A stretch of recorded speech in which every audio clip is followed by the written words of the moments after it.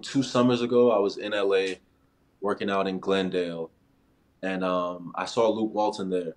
And this was before I signed in the NBA, and I asked him like, "Yo, Luke, I'm a fringe NBA guy. I'm playing in Europe right now, but like, I'm trying to get my foot in the door. What do I need to do?" He said, "Listen, I don't know your game too much, but whatever you do, just make sure you're the best at it and make sure you do it every time." And that was simple. He was giving some examples of the guys that was playing. He said, "This guy, like, he wants to show that he's tween, but NBA teams ain't looking for that. He's 6'10" and he wants to shoot pull-up jump shots. Like, yes, you can do that, but on your team, there's probably going to be someone else that does that better than you, and he has the license for it. So don't be too humble to just rebound and set screens. And I never had no problems doing that because I know I can do that at a high level. I know I can do more, but in my sleep, I should be able to rebound with the best of them. So it was amazing hearing that from him because it reinforced my thoughts. Welcome back to the Role Player Podcast, still presented to you by the good folks at Swish Cultures and Eurohoops.net. Make sure you check us out on Spotify, Apple Music, or anywhere else you get your podcasts. Also, follow us along on all social media platforms as YouTube, Instagram, TikTok, and Twitter with the handle at Role Player Media, and also on Swish Culture's YouTube page. I am Jordan Taylor, 12-year pro, Euroleague vet, rolling with the multi-talented Stanford gentleman, retired 11-year pro, and Swish Culture's co-founder, the one and only Mr. Anthony Goods. Goods, what's happening with you? You all right? Nah, man, I'm good, man. Especially seeing my beard shitting on yours. You know what I mean? It's a good day. It's always a good day. You know what I'm saying? I feel like if our beards were to play like ones right now, this would be a mismatch. But I need you to get to the barber ASAP. Let's play real ones. See what happens. Nah, you got it. Play real ones. Man, it's been a long week for me. Somebody told me to go to Turkey yesterday. I was hurt. Damn. I was hurt. I was asking for it. I was talking hella shit myself, but it is what it is. So I'm gonna get back right though. I'm gonna go to the barber and get all them enhancements for next week. All right. but listen, man, we got a very good guest with us today, man. A French Cup winner in 2023. FIBA Basketball Champions League Most Valuable Player in 22, a FIBA Basketball Champions League First Team honoree and All Defensive Team honoree and All ACB Team in 2022, and we can take it back to his college days. He's been doing this thing for a long time. All Big West in 2017. Now currently playing with Baskonia in the Euroleague, the one and only Mr. Chima Moneke. Did I get that right? Yeah, that's perfect. Appreciate you, man. Yeah, I ain't say it like the Spanish cats, I don't think, but I tried, man. But yeah, that was good. That was good. Yeah, no, we appreciate you jumping on, man. But before we get into some of the topics we want to talk about, we're just gonna kick it off. For those that don't know, you've had a for lack of a better term, just a wild background to high level basketball. I think more one of the unique paths to NBA EuroLeague. And correct me if I'm wrong on any of these, but parents that worked at the Nigerian embassy in Australia, correct? Correct. Among other places, yeah, but yeah. Among other places, we've talked extensively about kind of how lineage works in basketball, how having professional athletes as parents is very helpful. But you went from, from Australia? No, you're born in Abuja, Nigeria, correct? went to Australia and then came to the States for community college first, and then went to UC Davis for college, which a lot of times, I feel like a lot of guys go to, whatever it is. If they're going to come to the States from Australia and go that path, they kind of go to whatever it is, maybe Big East, whatever it is first. So I guess just talk to us first about how that upbringing has shaped your view of basketball and of the game. Yeah, so for me, like you said, I don't have basketball parents. So that's the start of it. I wanted to be a football player, soccer. Nigerians, that's our sport. So like to me, I knew that's what I wanted to do, and everything changed when I turned 13. When I moved back to Australia for high school, I was probably 6'1" then, and I tried basketball. At the time, I was a big fan of watching it because of LeBron. But like I didn't have any passion or desire to play it. I wanted to be a football player, but I tried it. Wasn't that good, but I liked it. I liked it. I had like natural instincts to rebound the ball and just be in the right places, and it was fun. We won the title in my first season, so I had some more desire to keep playing. And then I guess the biggest thing that made me decide that I really want to do this was 2 years into playing in 2011. I was getting better. I was one of the best players in the state, and then I got cut like inexplicably. I was the last person to get cut before representing my state, and that it changed everything for me. And I just knew at that moment I didn't give a fuck what no one else had to say about what I wanted to do or who I would be. And that's when the flexing started. That's when all of the talking shit. That's when my energy, my character came out. And from there, I knew it would take a lot, but I knew that I would get to where I'm at now, and I'm grateful for that. What made you?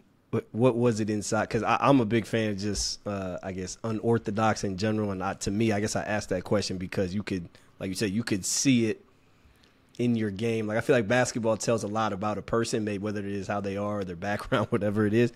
And you undersized, big man, high motor, like it's just fun to watch. You know what I'm saying? You don't really need the ball to be effective. So what about all of that made you know that you was going to get to where you was going? Just because my belief in myself is more powerful than anyone else's doubts or words or whatever. Like people people always used to say Chima was good, but, and I just got tired of it. And I'm like, why am I listening to this person? If this person said Chima was good and there was no buts to the sentence, would I stop working the way that I was supposed to be working? Would I stop playing the way I was supposed to be playing?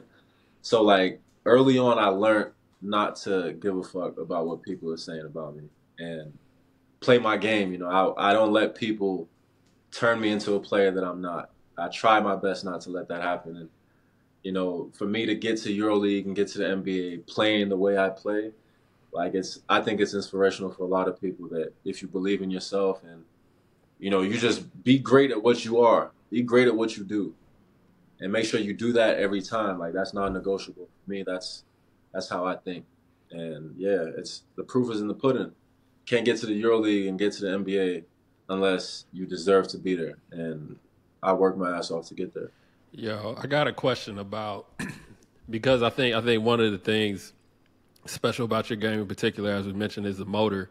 And I think that for a lot of basketball players, even guys that don't necessarily have a motor, you go through college, you go through college and you learn how to play hard. Then you go to pros and you learn what playing hard is at that level. Yeah.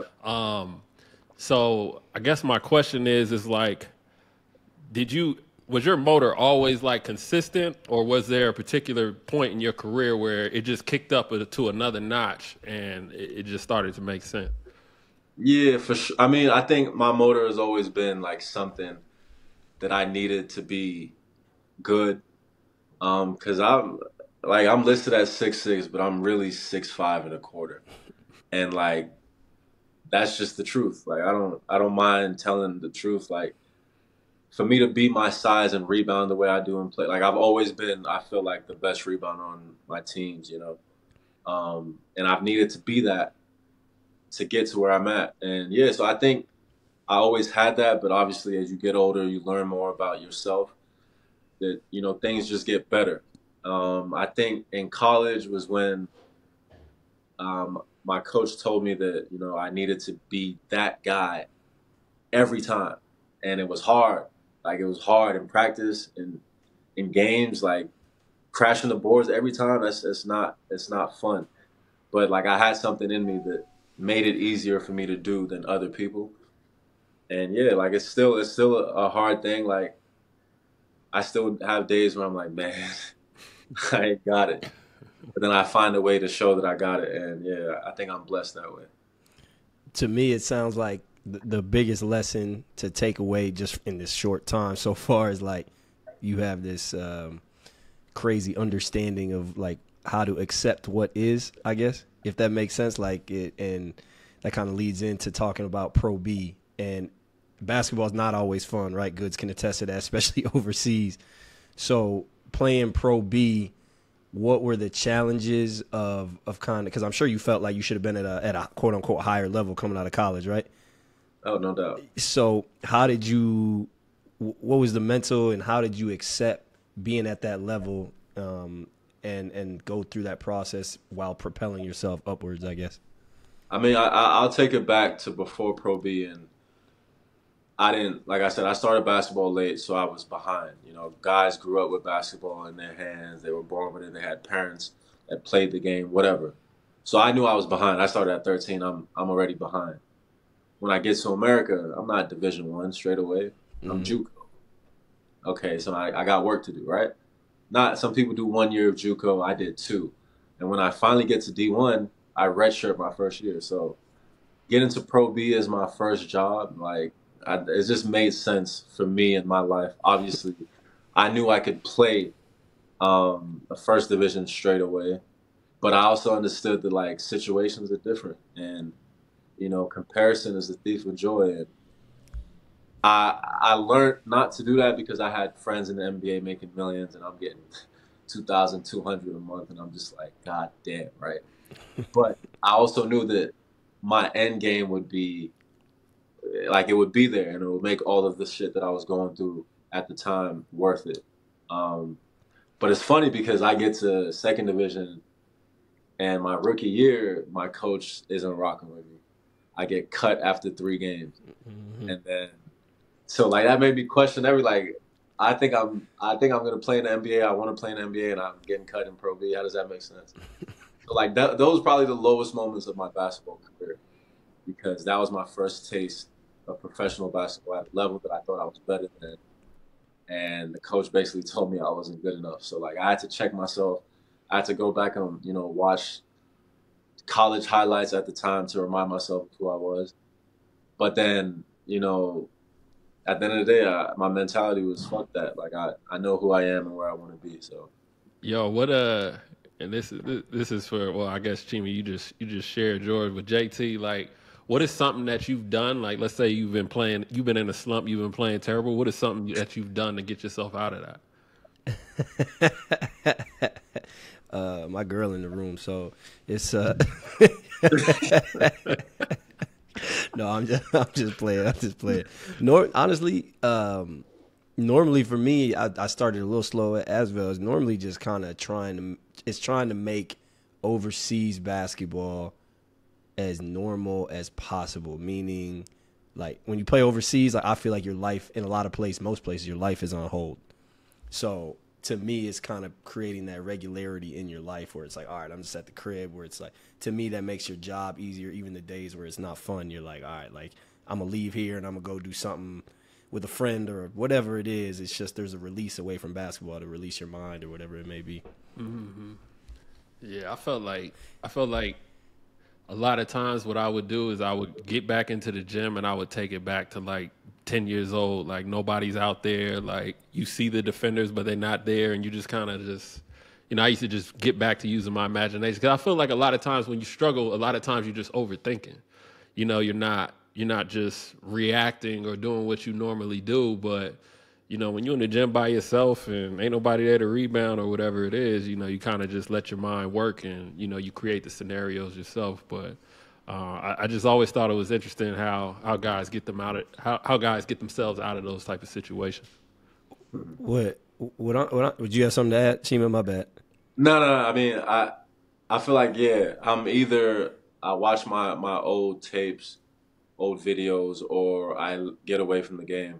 And like you said, I think overthinking is the biggest part of it. Mentally, if you're struggling and basketball is everything to you and it's, you know, making you upset or you feel like you're letting yourself down because you're not playing as well, take a break from it, get away from it, and, you know, remind yourself it is a game and you're good at it. Like, remember that. You're good at it. You're just struggling right now. I always say this to anyone, bad game does not mean bad player. Right. And that's how I feel. And to further that, I think bad situation might not necessarily be you. So I guess, you know, you said your coach cut you after 3 games. At what point is for both of y'all? Like, at what point in your career was it you realize, like, maybe the people making the decisions are dumb as fuck? Man, I knew that straight away. Yeah. I knew that straight away. Like, it was just hard to remind myself because I was overseas and I was I got cut and I had to practice with them for 6 weeks. And every day I'm in practice busting ass, like busting ass with no smile on my face and like looking at the coach and it didn't matter what I did. Like he just didn't like me. And that was the first time in my professional career, but it wasn't the last time. I dealt with that just last season and I'm sure we'll get to that. But like I felt that and there was just nothing I could do about it. So I always had to make sure that I remembered who I am and then I'm him. Just so we're clear, before we do get to that, what situation specifically are you talking about? Where you just dealt with it last year? You talking about it in Monaco, correct? Okay. Monaco, and I played for Sasha too, so yeah, we'll get to it. Can't wait. Yeah, we'll get to it. So I guess what do you, knowing that like sometimes decision makers are questionable, maybe sometimes it is you're struggling, whatever that may be. What do y'all feel like? As an American, what's the biggest difference in level across Europe? So say you playing in Pro B, you know you could play First Division France. You clearly knew you could play in the NBA, which is the highest level. So what do you think is that separate? What do y'all think is that separator between being in Pro B or being in the NBA, Euroleague, whatever it is? Because you want to go? You the guest. You the guest. You always first. I think it's just the first part is I respect all levels of basketball. There's a lot of guys in Pro B that can play Pro A in the right situation. There's a lot of guys in the NBA that they could go to a bad situation in EuroLeague and they will look below average. So like I understand that. You take a bunch of pros and put them in the gym, and if you don't know anyone's faces or names, a lot of guys just look good. And then obviously you'll get the elites of the elites that are just elite anywhere they go, right? But I think like 80% of NBA players are really good role players, and a lot of them are in the right situation, and some of them don't look as good because they're not in the right situation. They could go to EuroLeague, and I think NBA and EuroLeague is right there. And some guys, like there's a bunch of example of guys that struggled when they went to Europe. Doesn't mean they're bad players. They just went to the wrong situation. So with that being said, like I just knew Pro B, like they just couldn't handle me if I got a chance to play, just because of athleticism and IQ. In Pro B, it's very physical, and the way they call the game for foreigners is different. So I guess those are the two main things. But the guys that stand out, you got to make sure you stand out every game. You can't just go to Pro B thinking you're the best and just be regular. Yeah, I think the biggest difference between levels is if you're a decent basketball player, is situation and efficiency. Excuse me. I think like in Pro B, I mean, you're gonna get, if you're that guy, you're gonna get the reps. You know what I mean? You're gonna get the ball in whatever situation you want it. I think as you move up to Pro A, now you're on a team where everybody's shooting the ball 8 times. You know what I'm saying? Even the guys that ain't supposed to shoot the ball 8 times. So now you have to really like dial back a little bit and be efficient. You know what I'm saying? And that's where I say situation also, plays a big role because, as a guard, like if you're more comfortable with top on balls and then, you go to another situation where they got you on the side on balls and, in this particular league, they're forcing everything downhill or on the side, you might struggle. You might not be as comfortable. You know what I'm saying? And I think situation is the biggest key in regards to a player looking good or not, as opposed to just the level, because I think that there are players. I mean, you look at some of the best players in Europe now, they all came from like a second division somewhere, you know what I'm saying?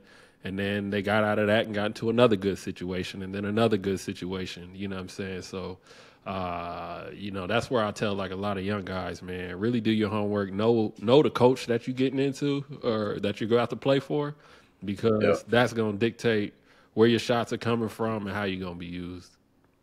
Yeah, I was going to say, too, you might, as a guard, you might have a big that doesn't roll. You want them to roll, like all them little things. Like I honestly think that when I was younger, I mean, I still think there is a difference to a degree, but me personally, I'm like, honestly, especially as a 6'1", 6'2" guard, like, shoot, it's a crapshoot. Like, you're not 6'2".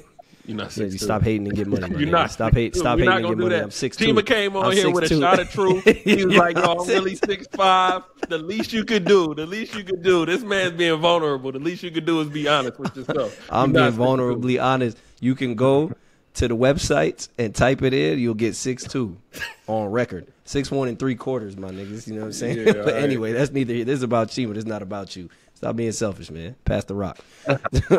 Anyway, from Chima, to get back to that, talked about you personally, along the lines of the same topic. Like, was there anything that you recognized? Like, obviously, you always had that confidence in yourself. Was there anything that like clicked for you as you were going through Pro B to Pro A to Basketball Champions League? Was there anything, and NBA and beyond, was there anything that clicked in your game that you were like, oh, I know this is what I do? Or was there anything personally it was like, this is what gets me success?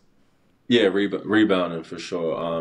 I mean, like, yeah, I think the numbers that I've put up rebounding wise on every team that I've played major minutes, I think it's exceptional because of my size. And you know, I guard a lot of guys that are 6'9" and 6'10", and like they don't want no parts of me like when I crash the boards and I'm running.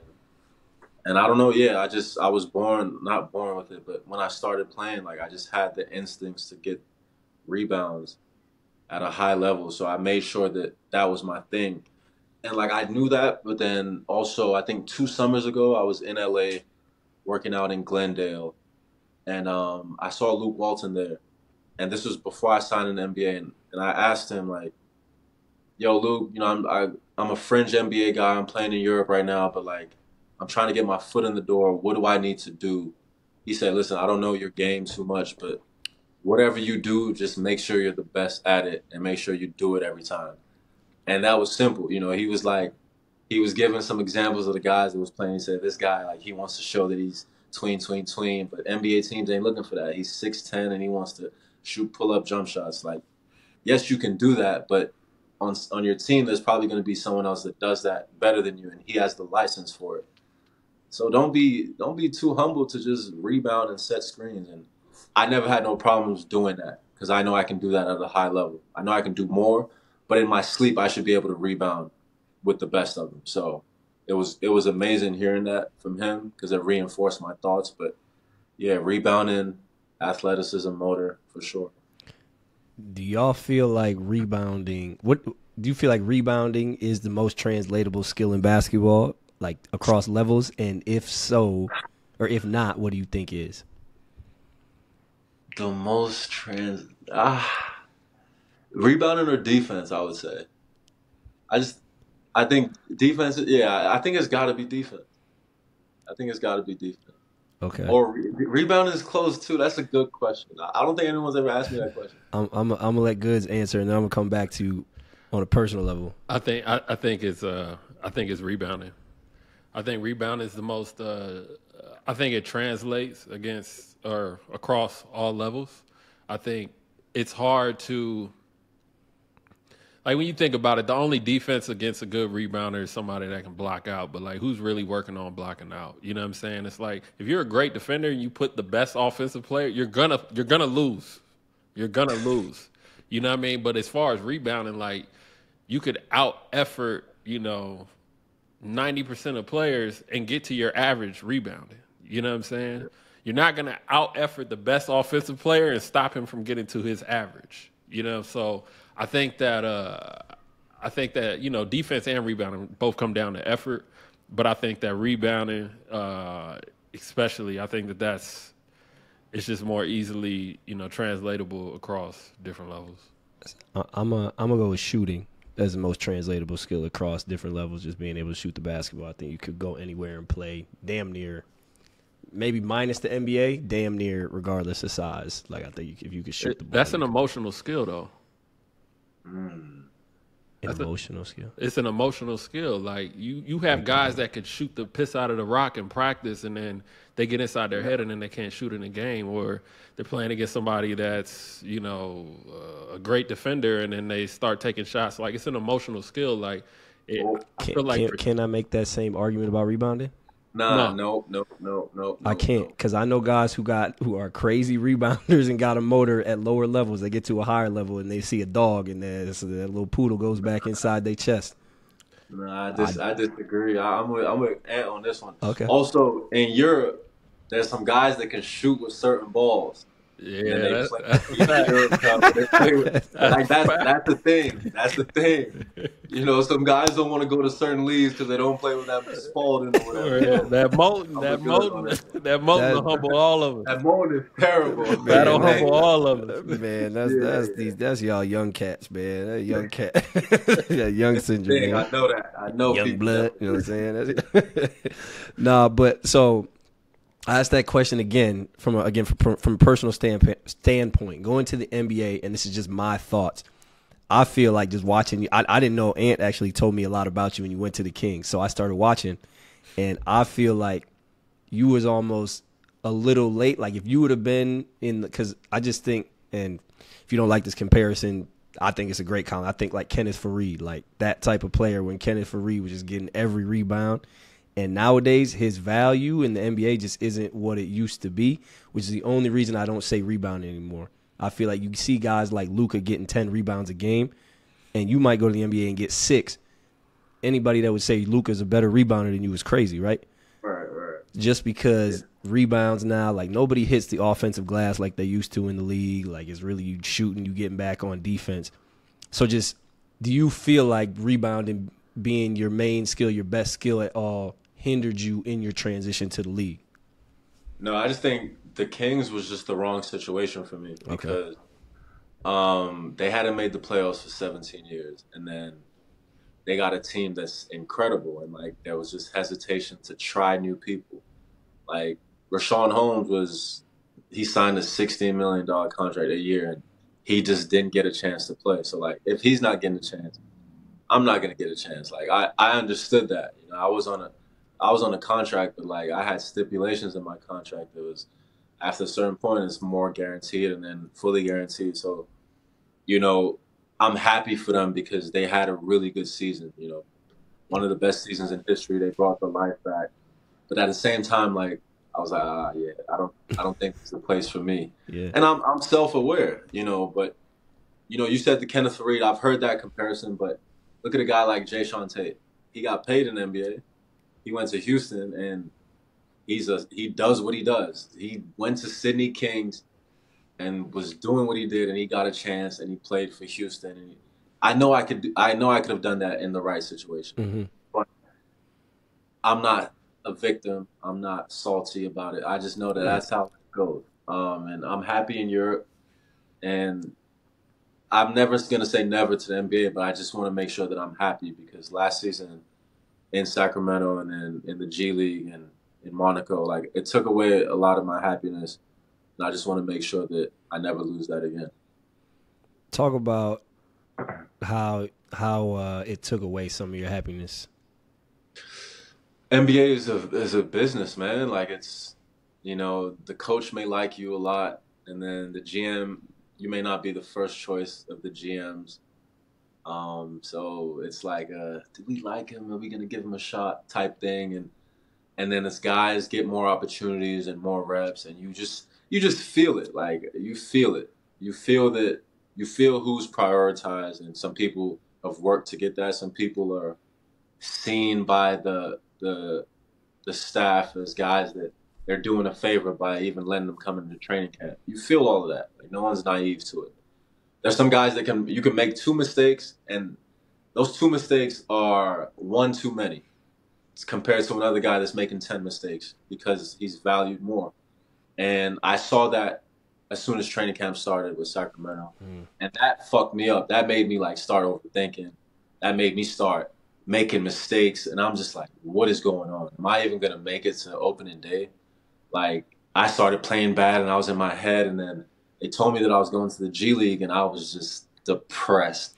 Like I was playing depressed basketball. I don't know what my numbers were in the G, but like I had some good games, but I was rarely happy there just because coming from Europe and knowing that if I stayed in Europe, I would have finally played Euroleague, and the environment, everyone knows what Euroleague environments are like.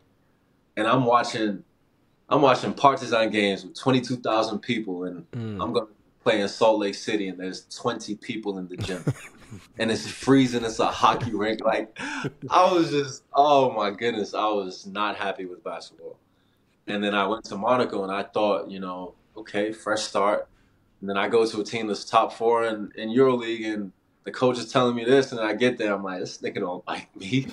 I knew it. I felt it straight away. And yeah, so last year I was making the most money in my career by far, but then I was like in a place where it was similar to my first year when I got cut, just knowing that I wasn't liked or appreciated. Well, for the record, with Monaco, I just want to let the listeners know, Sasha Obradovic, great dude off the court, man. That's my dog. That man is certifiably crazy. Like, and he say every year that he gonna get less and less crazy. That's my dog though. So you don't got to speak on that specifically, but I got no worries. So in training camp, you're saying you feel that. What? I guess describe, you said you're making mistakes, you're doing all that. Like, what are you doing? Is there anything you could do to counteract that? Did you learn anything from that experience? Say, when the next time you get back, like, what are you going to take into training camp? So why I say training camp is when I felt everything changed was I got there like first week of August, and NBA training camp is end of September. So for those 6 weeks, it was probably like, I remember it was me, Keon, Deli, Foxy was in there, and guys was like sprinkling in there, but it was never the full team. The full team didn't show up until a week before training camp. So like I was playing and I was hooping. Like it was us 5 or us 6, and then we play against local guys, and like I was hooping. I was playing free. I felt incredible. I was like, yo, I'm gonna get a chance to like be in the rotation with how I was playing. And then more and more guys started coming in, and then we started tracking wins. We started tracking wins for every game that we played. And this was over 3 weeks. And they would give a winner for week 1, winner for week 2, and winner for week 3, and then an overall winner. I didn't win any of those first 3 weeks, but I was second in each week. And I was the overall winner. So I was like, going into training camp, I'm like, I've shown something. Like, I showed I'm intangibles, whatever. Then training camp starts. They got 20 guys in training camp, and you got the black team, the starters. You got Keegan, Sabonis, Fox, HB, and then you got guys rotating from the first and second team, right? And then you got the second team that's gray, and then the third team that's purple or whatever. And I was always on the fourth team, and I'm like, I see what's going on. So like I felt that. Every other 4-man was rotating between the third, second, and the first team, and I was the only one that didn't get any reps with the first team. So like I felt okay, and I'm the type of person, like, I'm emotional as it is, like, and this is the NBA, this is my dream. Like, I'm not trying to fuck it up, and I'm just like, damn, man, am I even gonna make the team? Like, I'm telling people I signed with the Kings, and I got some money guaranteed, but then I get more guaranteed if I'm on the opening day roster. So like at this point, probably 2 days into training camp, I'm like, oh, and then I start like I just start making mistakes that like I don't normally make. And I started overthinking, and I'm talking to coaches like, what do I need to do? I'd have a great day, and then the next day will be bad, and I'm just like, man. Then I made the team, and I went to the G League, and yeah, everything was just different. Yep. I think it's interesting because now Sasha Vezenkov is over there in Sacramento, and I was talking to one of my guys who's been watching training camp, and they were saying how Sasha was kind of like, when he first got there, he was just kind of trying to fit in, playing that European basketball and all that other stuff, and they've been having conversations with him like, yo, shoot the rock, and then he's had, he's done well in preseason, but I was talking to JT about this. Like, I feel like a lot of teams, like when they signing a guy from overseas or whatever it is, they know who their rotation is. They're still signing you to get into. It's not like they signing you to be a part of this like rotation. Like, it's not like drafting you in the lottery. So, I think it's extremely difficult. Coming over from the international. Again, we haven't even mentioned adjusting to the style of play. Like, it's completely different. You know what I'm saying? There's just a lot that goes through your mind outside of just trying to get out there and perform. You know what I'm saying? And doing what you do. And But look, and look, I signed a minimum deal with 250 guaranteed when I signed, 500 on opening day, and if I made it past January 7th, 1.1 million, whatever it was, right? Sasha signed a 3-year, 20 million guaranteed. That's different. Mitchell signed a crazy contract. Like, that's guaranteed money. Trey Lyles was a part of the rotation, and Sasha's getting more money than him. And then Coach Brown came out and said he don't know if he's going to be in the rotation. So, like, that's the difference between me and Sasha. Like, I was getting the opportunity. Sasha got guaranteed money that's unheard of coming from Europe unless you're the guy. And unless you're European. But go on. Go on. I'm kind of surprised that, Mike Brown just came out and said he doesn't know if Sasha's going to be in the rotation. Because it's like they went to the playoffs and they got their rotation. They kept everyone that they needed to keep. So then why did they sign him for that money when, they signed Trey Lyles to, I think, 2 years, 10? And Trey Lyles played well for them in the playoffs. So I'm kind of confused by that. That ain't no. I mean, I know the answer, but like I said, like that's. I got a question for you. I got a question for you regarding you being on the fourth team, because I think it falls in line with the things you mentioned about being Pro B and going to community college, going to JUCO, whatever. And you mentioned like, oh, that's kind of par for the course for me. Like you expected that, and you got to fight against that. So were you able to tell what hurt you and why you weren't able to? Why wasn't that the expectation going into training camp? Like, I'm gonna be on the fourth team. I'm gonna have to fight against that. Why did that affect you being on the fourth team more so than being Pro B or being JUCO? I guess because it was the NBA. Like this was like the final hurdle. And obviously, I didn't expect to come in and be in the rotation. Like the way my contract was set up, I needed to make the team first. So like, I'm not a victim, but I'm just looking back on everything that happened. Like I know that affected my mindset. Like I was seeing the rotations from day to day, and I'm waiting for the coach to tell me what team and what color, and everyone's like, you got guys that are on the main team every time. You got guys that are rotating, and I'm waiting every time to hear my name on like the gray team at least. And it was always, the last team. I think it was red. Red was last, and purple was third. And I was just, I don't know, I just let it affect my head too much.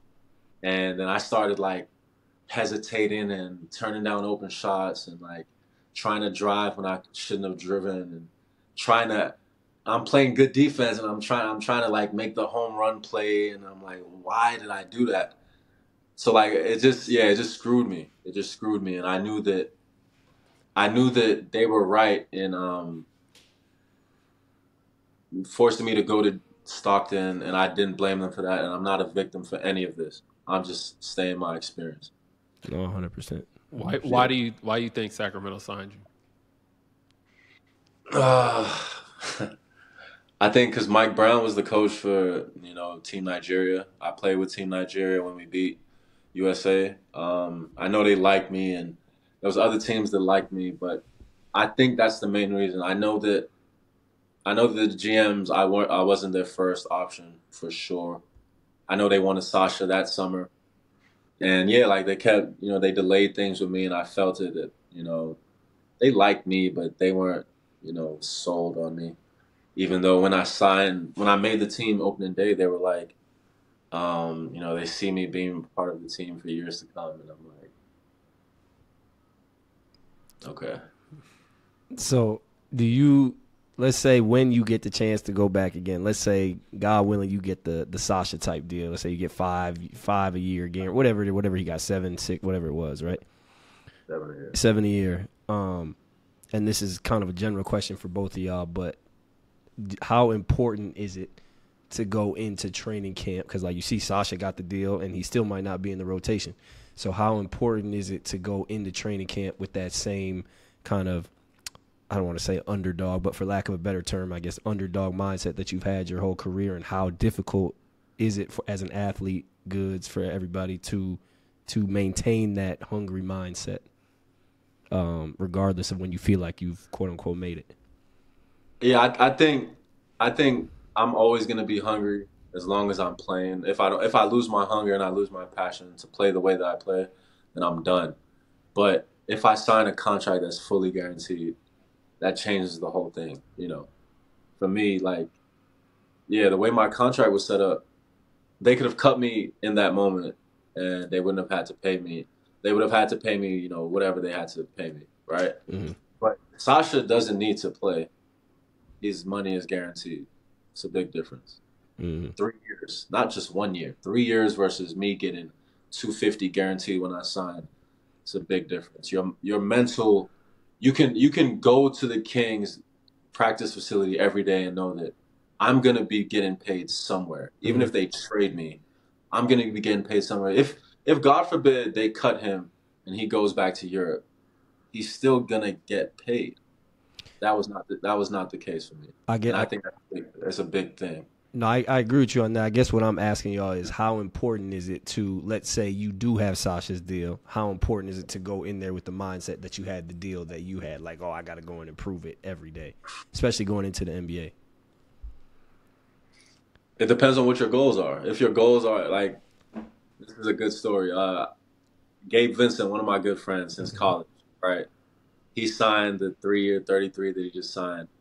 And I said, bro, congrats. How does that feel? He said something along the lines of, like, I'm looking forward to the next one. Like, so if that's your mentality, that's incredible. Obviously, some people coming from Europe, that's the ceiling right there, and it's okay. $7 million a year that's a lot of money for 99% of the world. So it depends on your perspective, where you come from, what you want to do. Some people don't want to be. Some Europeans don't want to be in the NBA for that long. Mm-hmm. They want to get that one deal and go back. Yeah. So it depends. Yeah, I think that was probably the most important thing you just said. Is I think there's a lot of Europeans that want to try the NBA, and if it works out, cool. But I feel like a lot of them don't necessarily want to bend over backwards just to break a rotation and play 10 to 15 minutes. You know what I mean? They'll go back home and, just really appreciate it, and get appreciated and, make similar type of money. So that's where I look at, like, a guy like Micic. I look at his situation with all those guards over there, like, where are the minutes coming from? And then it's like, how is he going to feel, not playing? Because, I mean, you heard it from, Americans and Europeans that have gone over to the NBA, not had the role that they wanted, and then they was ready to leave. And, we've heard about guys going through depression and all that other stuff, and let alone don't be in a bad city. You know what I'm saying? Don't be in a trash city in the States and you're not from there. So I think that there's, like you said, it depends on what your goals are. But yeah, I mean, obviously if you're trying to make a team, like, you have to, you're going to have to do all those little things and maintain that hunger. But I think, and hearing Chima's story, and I always think back to when we had Shane on there, and he was saying that, and Shane was saying that, like, he wasn't who he had been his entire career. He changed his game thinking he had to be a true point and all this other stuff.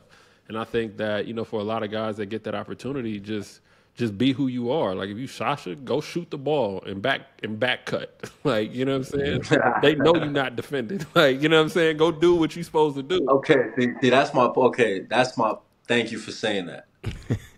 Sacramento knew what they were getting with Sasha. So I don't want to hear, oh, well, he's not defending. Was he defending in Europe? Is it? I thought he was a solid team defender when he played for Olympiacos, right? Yeah, he's big. So if they're saying that he wasn't a good defender and now he's not defending, that's one thing. But if they're saying, oh, he's a great shooter and all of this, but he doesn't play defense, then why did you sign him? Like, you signed this guy for this amount of money. Trust him and let him play. And I wish him the best. I remember seeing him at the Final Four and telling him my experience, and I thought he would, like, honestly jump into the rotation and be like the 7th or 8th man.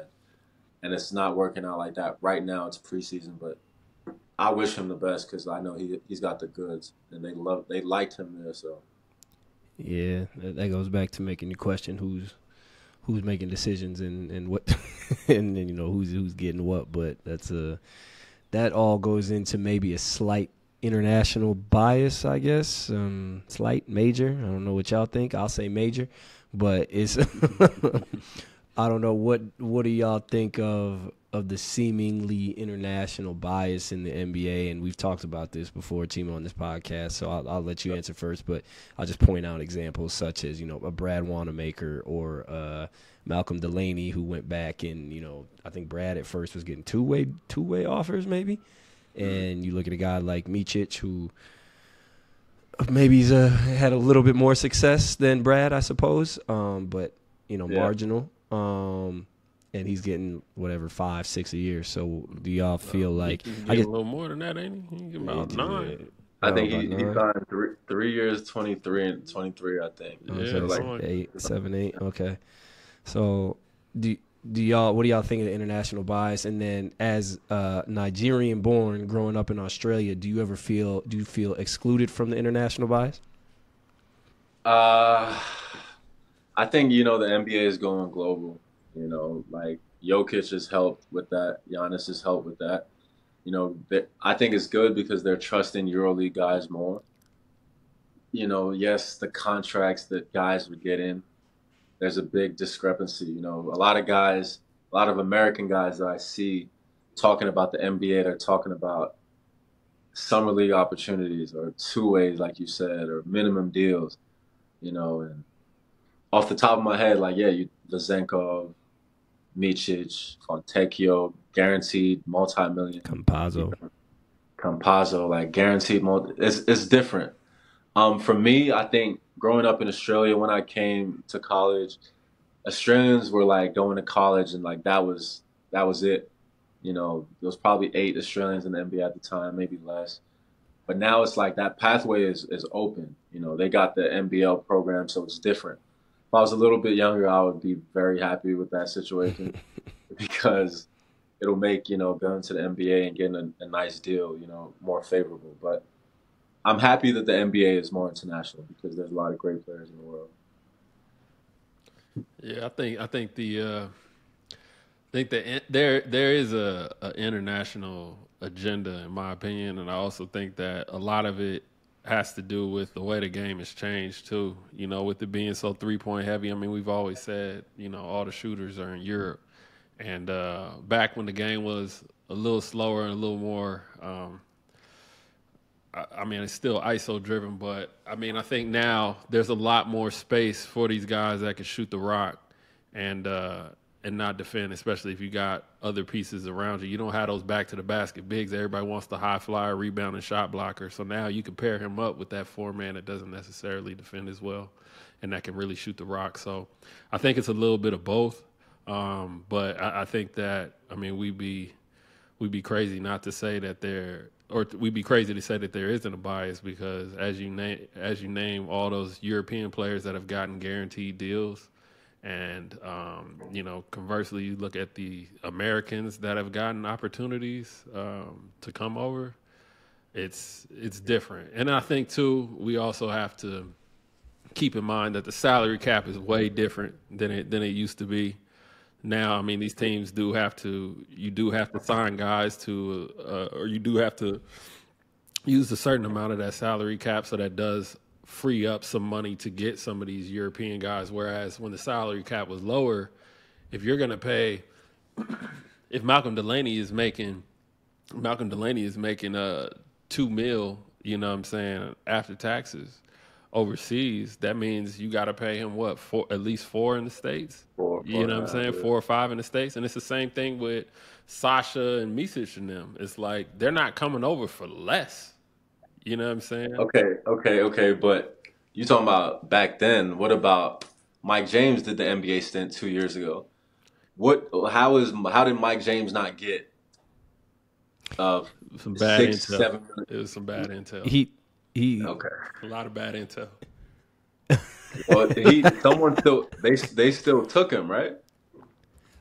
Huh?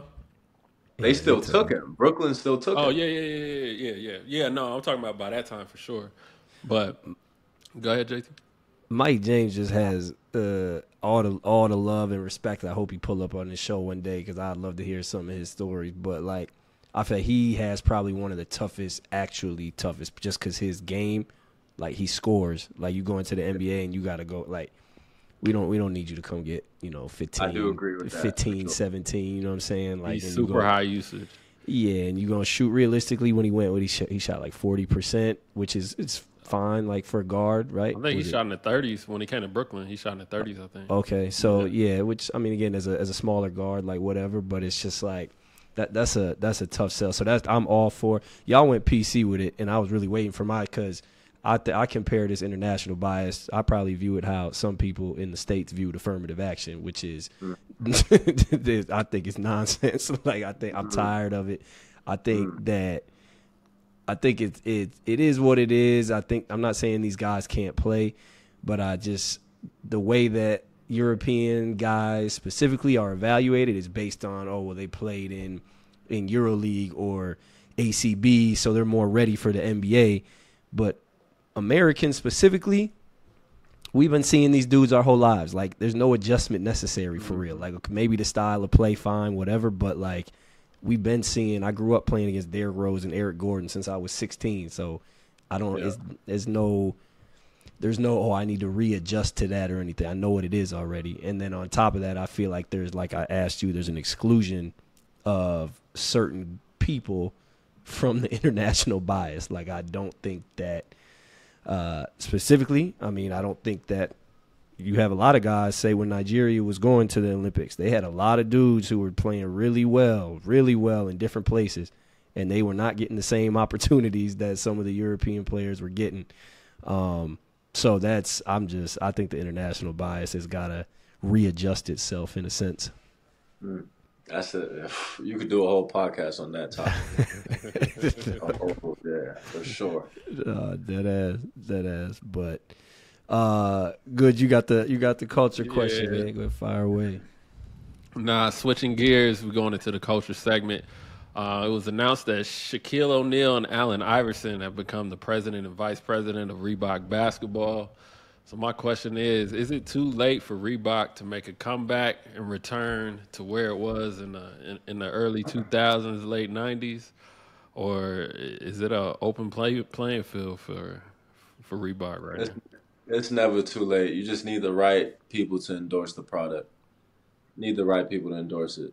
I'm sure if they get someone that's popping to sign over there, it'll change the wave. Like, that's, people follow trends, and like, you follow trends of the right person that's making that trend. So with Shaq and AI, like, that's buzz right there. But like, they need some current guys to bring Reebok back, I think.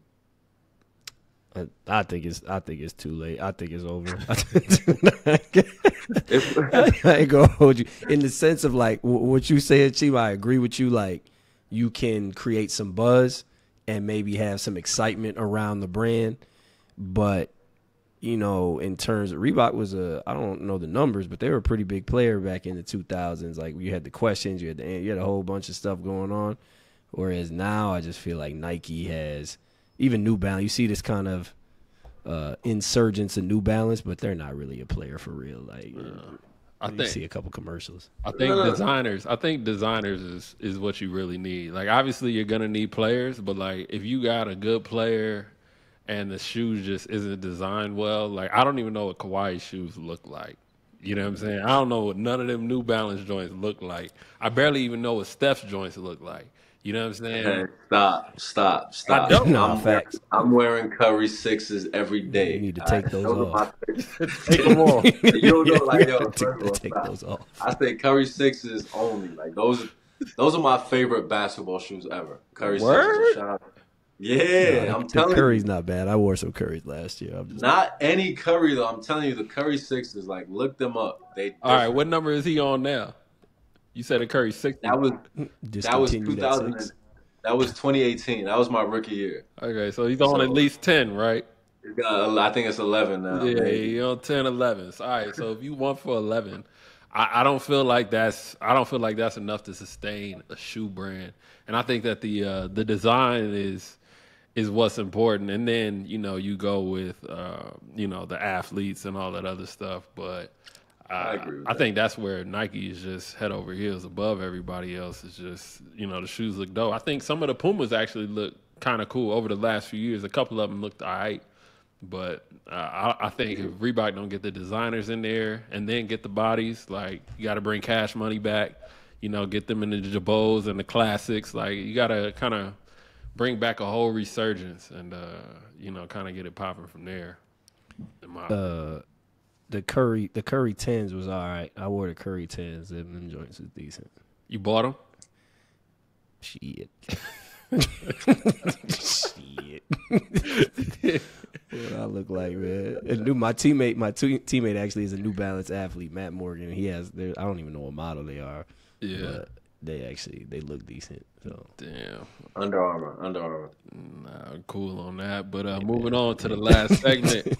Hey man. Moving on to the last segment, we got paycheck, rain check. Somebody's paycheck is taking a rain check, man. And I'm not even gonna highlight a specific player. We just gonna do a team and a state, man. Is there something in the water in Charlotte? I mean, Miles Bridges allegedly got back in trouble. Kai Jones, we know he's been acting up over the last month, and not to mention, Boot Knight's got into some trouble over there. So, why there's so many character issues coming out of like one organization? Is it the location? Is it the lack of tough veteran leadership? Like, where does multiple character flaws or issues? Hold on, you're not gonna mention LaMelo Ball dating a porn star? What's wrong with that though? Is that a character issue? Is that a character? Yes. That's not a Charlotte. That's not. Yes. That's half the NBA, man. Nah. That's some people. LaMelo Ball did not grow up like that. Like, come on, yo.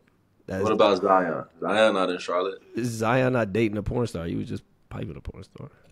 Nah, he was paying bills. He had a relationship. That's not dating a porn star. That's number two. No, it's not. That's just he had LeAngelo's baby mama. What she is? She not. LeVar doing all this building leagues and stuff. He need to go back and talk to them. But he said it. He said you just can't. Anyway, go ahead. I would say the Charlotte thing. I've heard some bad things about like the organization, just in terms of accountability, like the guys they bring, like there's certain things that shouldn't be tolerated and just seems to be tolerated more over there. And it's unfortunate, I don't like speaking on people's like personal lives and things like that because I don't know the cases. But the Miles Bridges thing is interesting because they said he violated something that happened months ago. So that kind of confused me. And then he posted like his profile picture is Johnny Depp, trying to prove. I don't know. It's a lot going on, but Charlotte has too many question marks right now. It's not good. What's crazy is we just had this conversation. One of my teammates is from Charlotte, and he says that Charlotte is like baby Atlanta. And because Charlotte is like baby Atlanta, dudes are out there just losing their mind. Like, there's just too much going on. And I'm sure, like you said, there's probably not a lot of veteran leadership. But, man, like I said, I blame LaMelo. Yeah, I'm going with that. Nah, I mean, I think too, man. I think the veteran leadership, man. Who was the player? Remember Chris Herron? He played with Boston. He was like drugged out and drug addict. Yeah, and I guess when he was after he got drafted and stuff, one of the vets was like, "Yo, like all this shit stops, like whatever it is," and he was straight until he like went back. You know what I'm saying? Boston, yeah, right? Until he went back to Boston. But I think that, especially when you're young and you coming into the league, like you do need somebody that's going to, as you said, hold you accountable, not just the front office. Like, I think it has to be somebody within the organization. Like, and even just to tell you, like, look, young fella, like, quit dancing and sweating on IG Live and, what I'm saying, just like turn your phone off for a little bit and go do what you do on the court, you know what I'm saying? Or just tone it down a little bit. I think sometimes, that voice needs to come from like a peer, for certain individuals. And then I think, sometimes it does need to come from the organization. And, but it's just, I've been seeing it over the last couple of years. I'm just like, yo, what is going on over there? It's just been it's been a mess. Great. Not great at all. Who is the oldest person on that team? Who is the best on that team? I was just thinking that. Man, you're going to have to look that up. I don't know.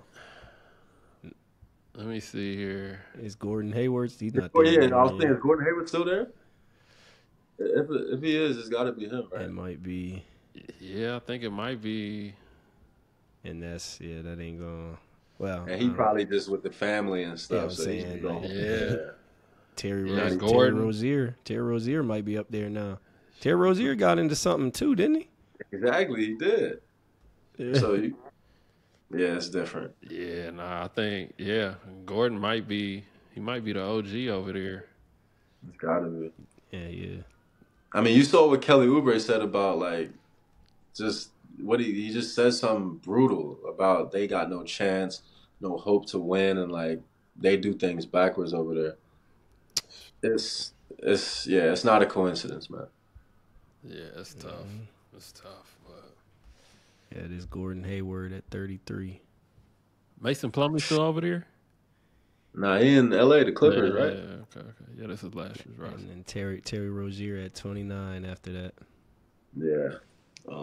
Damn, who's over there from Amari Bailey's there now too, no? Yeah. Talk about that could be a tough situation.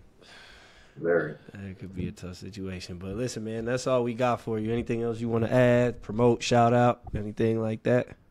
Nah, I'm just, by Basconia EuroLeague season, we got a chance to do something great. We still got a lot to learn, but yeah, it's a breakout year for me too. ACB MVP, be on the watch out.